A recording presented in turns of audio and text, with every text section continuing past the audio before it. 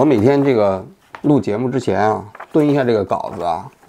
很多人问我，就是说这稿子里到底写的什么？其实很简单，给大家看一下，就是我每天录节目的一个提纲。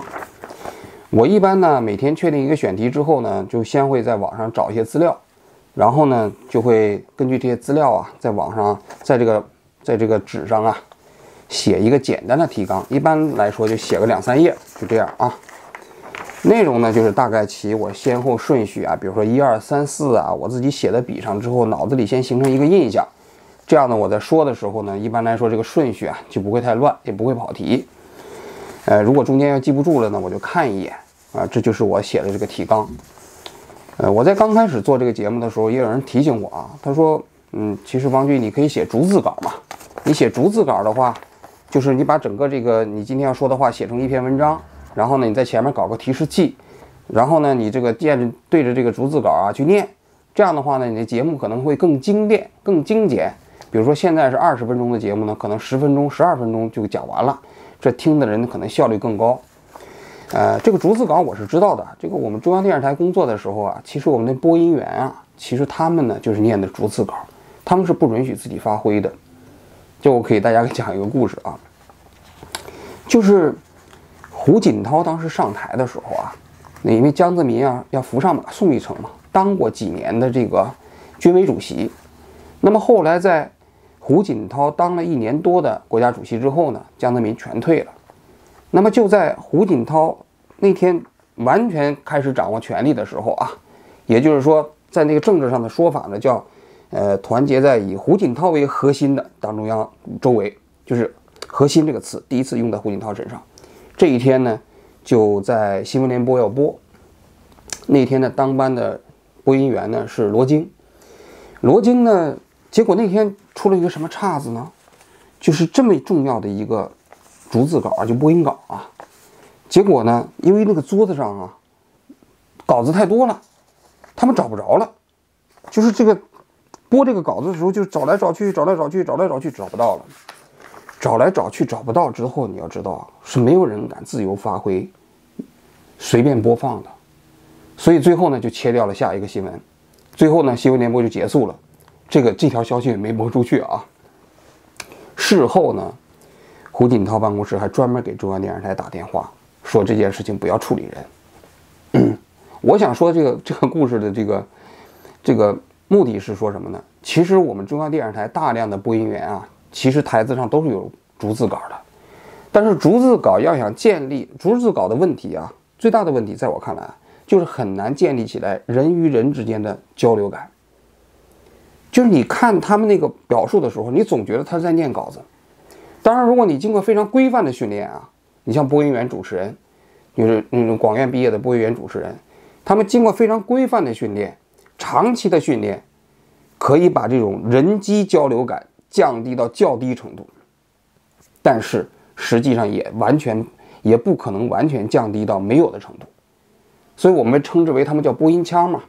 就是他们只要一说话，你就知道那是播音腔，他不太可能像这种人和人之间聊天的感觉。但是这种像我简单写一个提纲啊，我就开始说，这当然中间会有一些比如说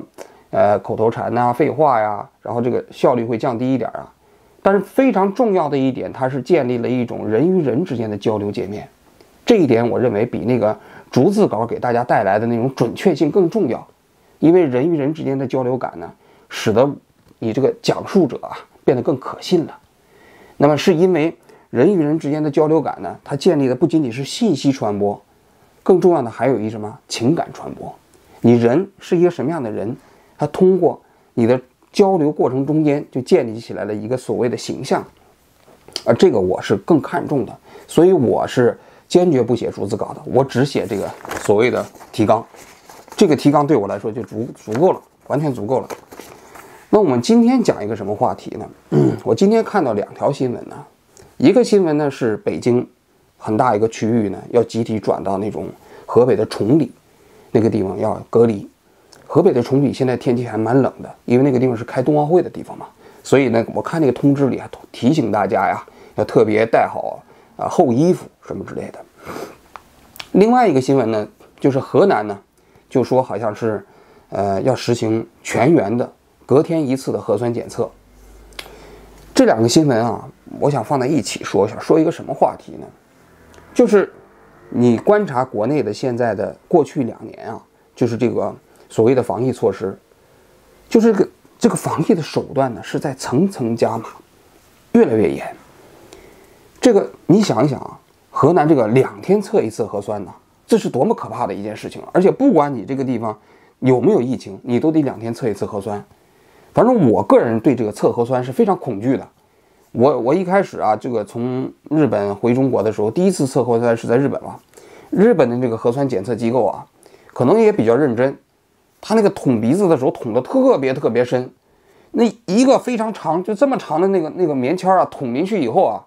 我当时就泪流满面啊，那种感觉你就别提了，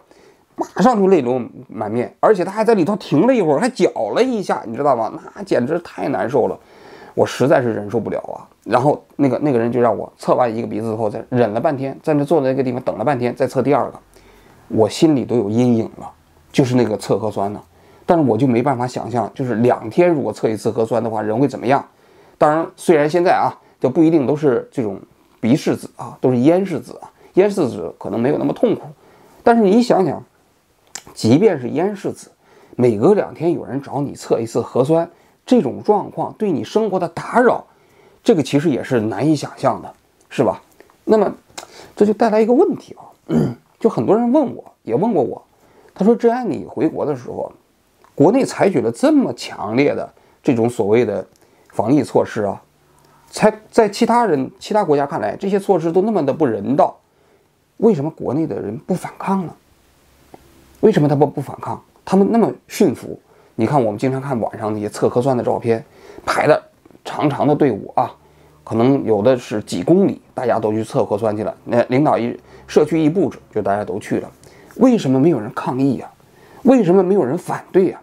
为什么没有人组织起来不配合呀？其实我想过这个道理。我回国的时候啊，我那个返乡记可能大多数人都看过啊，一共6集返乡记啊。这个返乡记啊，就是我回国的时候，这个无论是测核酸呐，还是隔离呀，还是健康码2维码啊，还是说就是我出行的不便呢，对我来说都是极其痛苦的，非常痛苦，所以我才能用返乡记那种形式把它记录下来啊。这一点我发现了一个特点，什么呢？就是凡是国外回国的人看我的节目，感触都特别深。哎，大家都是感同身受啊，就是那种隔离啊、2维码、健康码。但是国内的很多朋友呢，看完之后也觉得说得很精彩，但是他没有我们自己在国外生活的人回国的那种感同身受。为什么会这样？我就发现我回国的时候看到一个现象，就是我国内的朋友、国内的亲人，甚至国内的同事，他们对国内的这个防疫措施的那种痛苦感呢，远远不如我。他们觉得好像还行，并没有觉得那么难以忍受。我就想为什么会这样？后来我其实想明白这个道理，就是他们的权利其实是逐渐失去的。你想，疫情刚开始的是什么呀？那时候可能不严重的地方并没有隔离，对不对？可能先给你上一个健康码，过几天健康码完了之后再给你上个2维码，2维码啊，不是那个2，不是就是行程码，对吧？然后行程码，然后再让你测一下核酸，对不对？测完核酸之后，哦，有的就可以隔离了，隔离完了有的去方舱医院了，对吧？就是他的这个权利的失去的过程啊，是一个逐渐失去的过程，并不是一下子就让你失去。你知道我们为什么回国感受这么难受？是因为我们从一个相对自由的那个环境回到了国内的环境之后，这个两者之间呢，反差特别巨大。但是国内的人不是啊，当他的权利一点一点失去的时候啊，你就会发现他那个耐受力啊要强得多。其实这是在社会心理学上也是一个非常重要的规律啊，就是人呢对环境的适应能力非常强，人是所有动物中对环境适应能力最强的动物。从某种角度来讲呢，人也是最容易被驯化的动物。你看这个动物中间能够被驯化的动物实际上是非常少的，而且人类在驯化我们现在的那些那个所谓的帮助我们那些动物啊，比如猪啊、牛啊、马啊，其实都经过了漫长的岁月，才把它们驯化成了可以跟我们配合一起工作生活的动物。但是驯化人要比驯化动物容易得多。为什么呢？因为人呢，本身对环境的自适应能力非常非常强，或者说人的预期啊，对因应环境变化的能力啊，也非常非常强。这个二战的时候啊，德国当时搞过很多集中营嘛。这个集中营呢，其实后来的社会学家有广泛的研究著作，其中那些我也看过一些作品啊，我就发现其实那些很多集中营啊，一开始大家非常不适应，但是很快你就会发现集中营里头啊，就过起了在那个环境下人们看似还比较正常的生活，比如说有交易啊、理发店，然后呢孩子还会家长组织起来他们读书画画，是吧？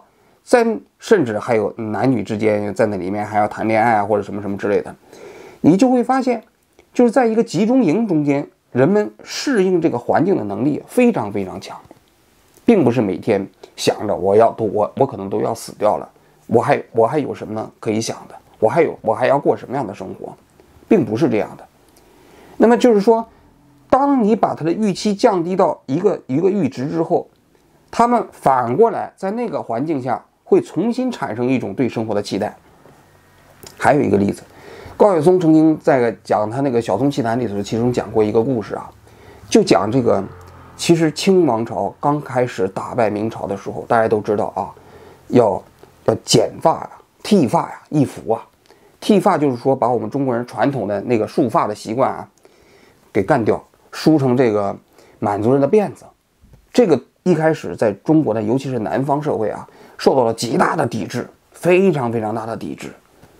那么大家都知道扬州十日嘉定三屠，很重要的原因都是因为所谓的这个剃发易服嘛，要穿上满洲人的那一套服饰嘛，我们中国人自己原先的那套服饰就不让穿了，然后男的都要梳成这样辫子。所以当时有很多地方的人都要冒死去反抗。但是清王朝统治了这个大明50年之后，朝鲜的使臣到中国去进贡的时候，那路边的那些老百姓啊，看到这些朝鲜的使臣穿的衣服的时候，就开始笑话他们。为什么呢？因为朝鲜使臣穿的衣服啊，还是明朝中国人穿的衣服，但是清朝的那些人已经不穿这些衣服了，这些衣服只保留在戏曲作品里，也就是说他们唱戏的人还穿。所以当时这些看见这个朝鲜使臣来北京进贡的时候，他们就说，你看这朝鲜的使臣穿的都跟唱戏里的人一样。他们很快就忘了这实际上是自己先民穿的衣服。然后历史再继续往前发展，等到清王朝快灭亡的时候，大家都知道剪辫子很多人又不习惯了，那很多汉族人也不习惯呢。鲁迅先生在写那个作品里头，进了一次城之后辫子被剪掉，回来痛哭流声，感觉他的命都要没了，对吧？为什么？他已经习惯了。所以人对环境的自适应能力之强啊，这个是你很难想象的。所以这个可以解释啊，就是说我们境内的人为什么他们其实对这么高压的这样的一种所谓的防疫措施啊，看起来无动于衷。我觉得这中间是一个非常重要的道理啊，就是这个，你比如说现在这种进门的消杀，是吧？我前几天做节目，什么法学家，他那个童知伟，他当时就联系一些法学家呀，他们就抗议说这个东西明显触犯法律，这个根本法律从来没有授权。但是你会发现啊，普通民众对这个东西啊配合程度挺高的。那么接下来就是自然有另外一个问题了，就为什么法学家们他们其实会对这些权利的受侵害会那么敏感，而普通的民众呢就不敏感呢？我个人觉得啊，因为法学家他内心有一个猫，这个猫是什么呢？是法律的规则，这是他知道什么东西越界了，什么东西没有越界。而普通民众呢，是凭借着自己的感受来衡量他自己啊该不该向政府配合。除非你这个压力测试越界了，越过了他们的耐受能力，那么他们可能会爆发，会反抗。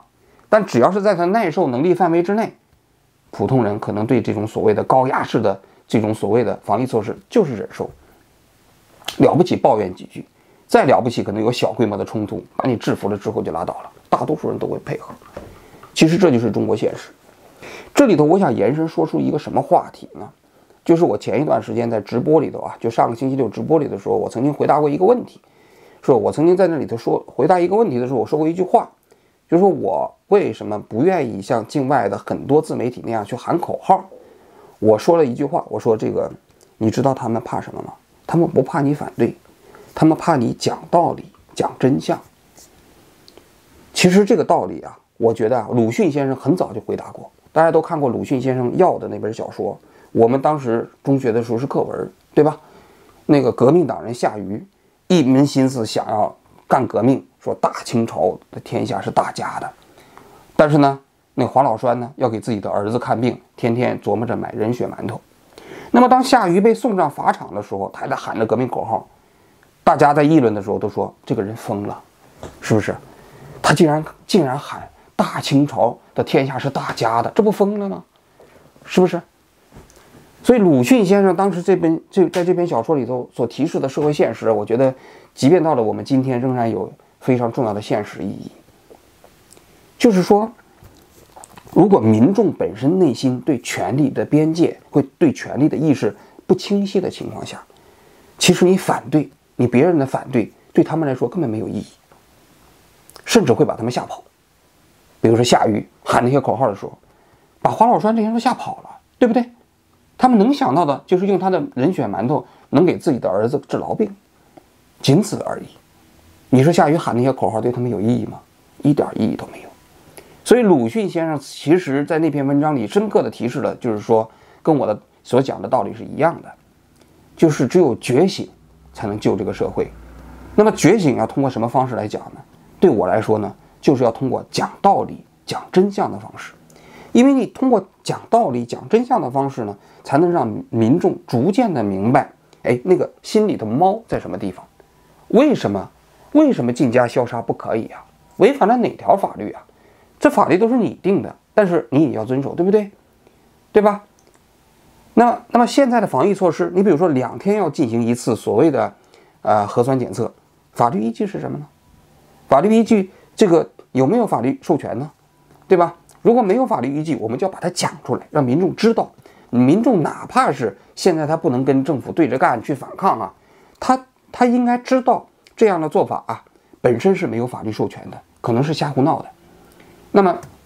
比如说随便把一个社区的人就全部转移到崇礼，那我们也要问呢，法律依据是什么呢？对吧？在科学上有这个必要吗？在公共卫生上、防疫上有这个必要吗？我们不断讲这样的道理的过程中间，可能普通的民众就会逐渐的觉醒，这是我想的。所以很多人说，哎呀，王局你讲这些法律啊什么之类的都没有用，对于境内来说，那不是个法治社会吗？我说我不管有没有用，我都要讲，因为法律就是他们制定的，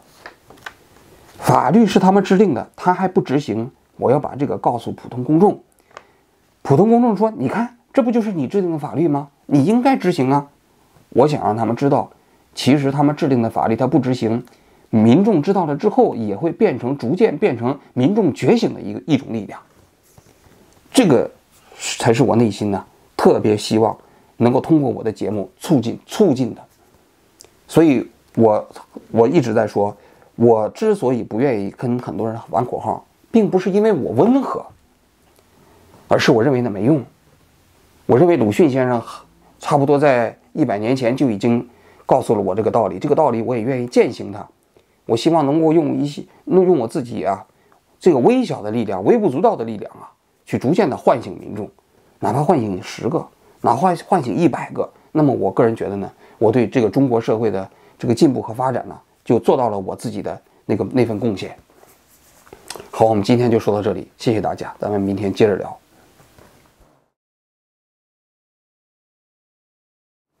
今天啊录完之后啊，发现有一个道理没讲透，所以呢，我在返场跟大家讲几句话啊。就是大家可能会看到，就是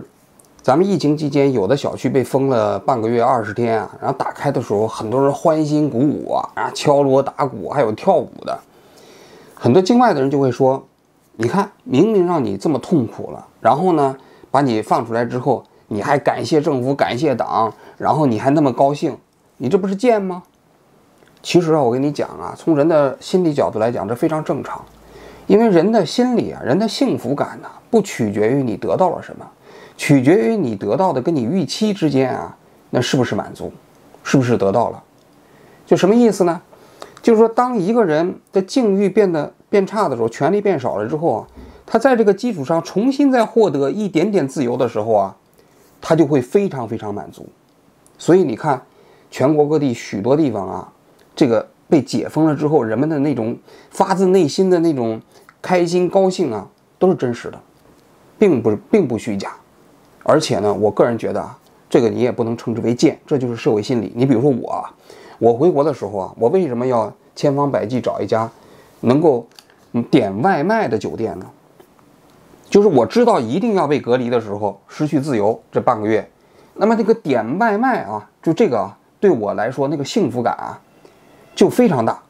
对于普通的平时的酒店，点不点外卖有什么区别呀？但是对于一个隔离酒店，能不能点外卖就太重要了，至少对我来说就太重要了。所以你就看到了吗？就是说一个人的幸福感跟你实际得到多少没有关系，而根据这个和这个预期管理有关。所以你发现了吗？那聪明的统治者啊，他就会逐渐在减少你权利的同时呢，适当的给你释放一点好处。那么这种预期管理就可以做到让每一个普通人呢，在权力逐渐丧失的过程中，还能拥有幸福感。这个时候，我们该指责的不是每一个在解封的时候啊感到欢欣鼓舞的民众，而是制造这个逻辑的权力的所有者。道理在这里。好，今天这次算是真的完了啊，咱们明天接着聊。